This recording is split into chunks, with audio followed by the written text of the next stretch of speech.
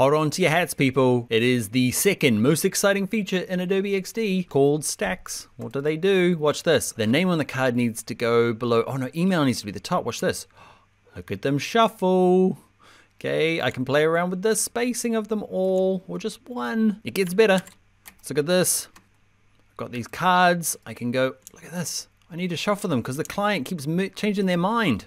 Look at that, even better. Let's do this menu up the top here. You need to be over here now. Actually, the search, come on, Dan, it needs to be over that right side. Look at them all shuffle, all automatic. It's one of those lovely magical tools in Adobe XD. Let's jump in and I'll show you how they work. All right, first up, we need something to stack. You guys wait there.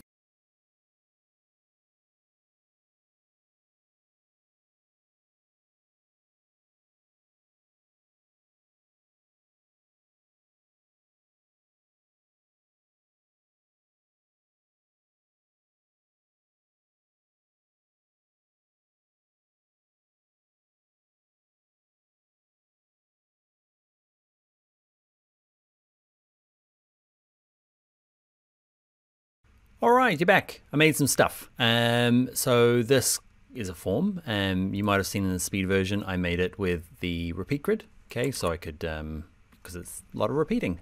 To use stacks in this case, we're gonna ungroup it. Okay, repeat grid was great for creating it, but for stacks, they can't be like that. Okay, or they can't be a repeat grid. So these are all units. That's just what repeat grid did for me. But if you're not, okay, they need to be in groups. That's what kind of the stacks know how to adjust. Can you see these? Not in groups. So what I want to do is select this and group it. And grouping something is Command G or Control G. And this one here is a symbol as well, so it doesn't need to be grouped. You can see I reused it from my assets. I got to use my character styles. Look at me, all fancy. So now what we need to do is just select them all. Okay, and over here we say you are a stack. Where is it? It won't be like that. So these things need to be groups, but the whole thing needs to be a group as well, like one universal group. So individual groups, great. I'm going to group it again. We'll use the long way. Okay, use this to group it. You can see my layers panel. There he is there. Here's my group. I'll call it form because, I don't know, let's be fancy. Okay, got my form. Now I can do a stack. Where is it? There it is there. So turn it on. It should default to the right one, whether it's a vertical stack or a horizontal stack. Okay, and ready? Let's click inside of it. And now watch what? Look at that. Does name go first? Does another go first? Does this go first? Oh, so good. You can restack them. You can do them horizontally as well, or I'll undo that. You can hold shift while you're dragging it and it will move it straight up and down. Okay, and look at that. You might decide that that goes first or this goes first. What goes first? Email. Let's do that one. Let's do that one. If you need to add another one, you need the, I don't know, the month. Okay, you can just select one of them and go copy paste. You got another one, and you can see it bumps it down, which is the really cool thing. Okay, so you might go like this. You might say expiry. That's how bad a speller I am. I don't know. It just doesn't go in. Anyway, you can see as well, I need colons on all of these. Geez, they need to be the same, Dan. Spelled correctly. And yeah, so you copy and paste them, they add to them and push them out. You can delete one. You might decide that actually you've come back and I don't need this one anymore. So double click it to go inside. Click on it, delete it. Oh, and they all move up and down. You can still work on them individually because these aren't repeat grids anymore. So I can grab this one, double click it. So I've ended up clicking it once to select the whole stack, double clicking it to go inside this group. I want to go inside the group again, double click again. You can do a little bit of that. That happens a bit. So I'm going to do this one. I'm going to grab that unit, double click it to go inside, copy paste. Oh, look at that. And what is it? CVV. Is it CVV? It's one of those. It's not that, is it? CVC. It's one of those. Yeah. Okay, so that's how you make a stack. Okay, you group the things you want to be shuffleable. Okay, and then the whole lot of it needs to be in a group. Then you just click on stack here. You can adjust the spacing. Watch this. You can click on it once, get the whole thing, double click on it. Okay, and you'll hover between your groups. And look at that. They all come along. Okay, you can do them individually. like this, just by hovering above them. I'm going to undo. If you want to do them all together, you hold down something. I'm guessing shift. I guess right. Yay. So you hold down shift and they will all move. You might decide that, okay, that's perfect. That one there, that one there. Like I say, stacks, super handy. Another thing you can do is you can squeeze things in. So we've copied and pasted, right? If I want another one of these, I just select it, copy, paste. Okay, but let's say you go to the rectangle tool and you want to add something. I'm not sure what it is. Let's say it needs to be an upload image thing. I don't know. You're gonna see I'm just using my rectangle tool. If I just drag it out, it just kind of makes a little gap for itself. Okay, and I'm making a rectangle in there for no reason. Same with the type tool. Grab the type tool and go, actually, I want to put type in there, and now I can type. My type happens to be white, not useful, but you get the idea. They are pretty resilient.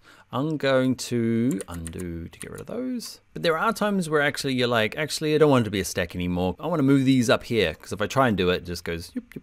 Okay, so I'm going to undo that. You can unstack it by just turning this little tick off. So I've got it selected, turn this off. It's still in a group, which is fine. You can right click it and ungroup it. It's there somewhere if you need to. So it's all now little pieces. Okay. But what I'm going to do is I'm going to show you a cool thing. I said resilient before. It's just really robust is probably the word I want. So it's a stack. I'm going to unstack it. Nope, that's padding. I've already unstacked it. Okay, I'm going to go inside the group. Okay, I'm inside form. And I'm going to move it over here because that's what I wanted. Okay, and then come out of it. Select it again. Remember, it has to be a group. I can just turn the stack back on and something magic happens, okay, where it grouped this line. You see this one at the top, that one, this one. So now I can kind of move through all of this. Just, yeah, I don't know. It is pretty cool. Somehow it knew it was on the same horizontal plane, okay, and it worked. Remember, hold shift to open them all up the same. You can type it in over here. So if you click in, double click until you see the pink things, you can click on that little pink gap. You can see here, you can start messing around with it. The top and the bottom, if you want it to be all very exact, you know, say you're using an 8 pixel kind of grid or 16 pixels top and bottom, or 8 at the top and 16 at the bottom, you can be very specific and actually tell it what to do. Last thing is over here, we've got our form group. Let's name all of these. Okay, so this first one here, you can see it's called email. So double click the name and call it email. Remember, if you can't, if I go back out of this, it's not what I wanted. Click on this name, go Command 3 to see it all. Click on this. Okay, I've got the layer names. And the thing I wanted to show you was, so I type in this one, email, then I want to type the next one, and you can double click on that one and type name. A little shortcut, that's not word name.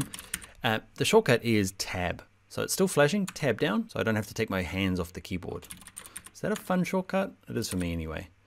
That's the Expiria and CVC or CVV, whatever it is. There you go. You can kind of tab down to rename things. Handy when you're about to hand your work over to somebody and you want it to look like you're not a crazy person with like a zillion unnamed layers like me. Group 32. It's not a good sign. Yeah, so that is the stacks. Actually, I want to show you a couple of other examples. All right, here's this website here, and it's got a navigation along the top. And what I'm going to do is I'm going to click both of these. I'm just holding shift, clicking the first one and then the second one. I'm going to group them, okay, so that these guys move together.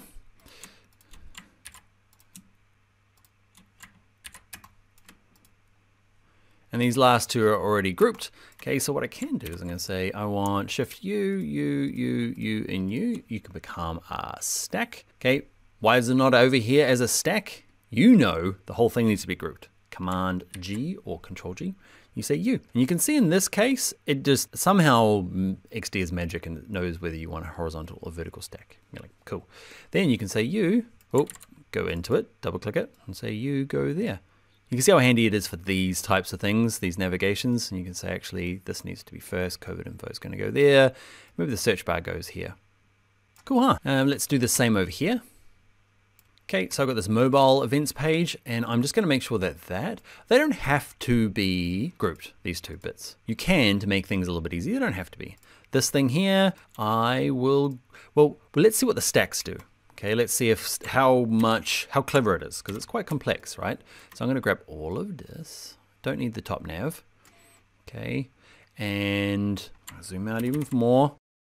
Grab it all, let's do it. Okay, and let's say make it a stack. It won't be a stack until we group it. Okay, and then we say make it a stack, and it assumed up and down, okay, or vertical. Okay, and let's give it a go. So double click it to go inside. You're gonna say you, okay, I can shift click both of these and say, actually you go there.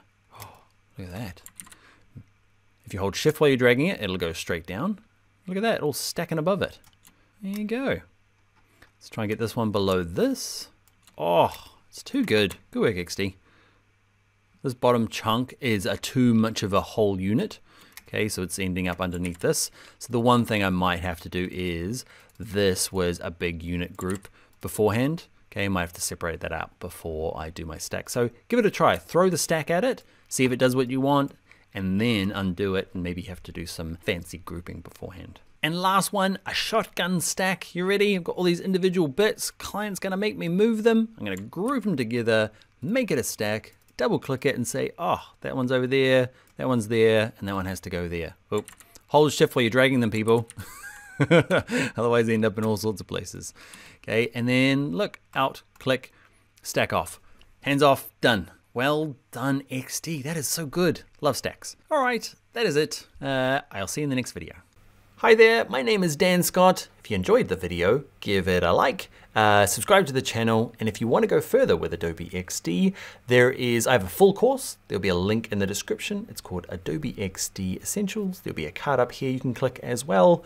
But yeah, carry on with your day, enjoy, and I might see you in the full course.